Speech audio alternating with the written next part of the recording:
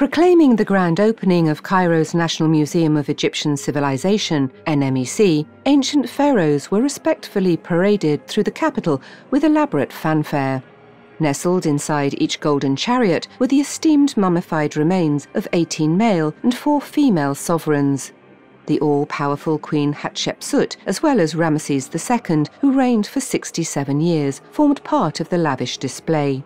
Emblazoned with the relevant monarch's name and equipped with shock absorbers to cushion the valuable cargo and ensure a smooth ride, each sepulchral carriage advanced ceremonially to its new repository, the National Museum of Egyptian Civilization, a low-level edifice crowned with a pyramid.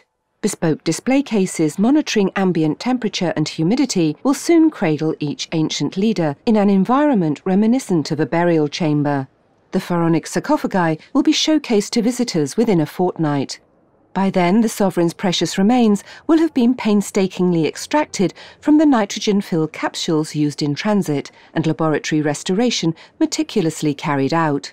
Keen Egyptophiles have already begun flocking to the museum. Yesterday we watched the parade on the television, and so we came today to the museum, and it's really beautiful, really exceptional. We're so happy to be able to see all of the Egyptian products and statues here now.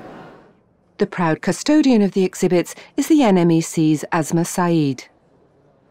Why it is called the Civilization Museum is because for us here, the most important thing is the concept of civilization, not a specific time or a specific era.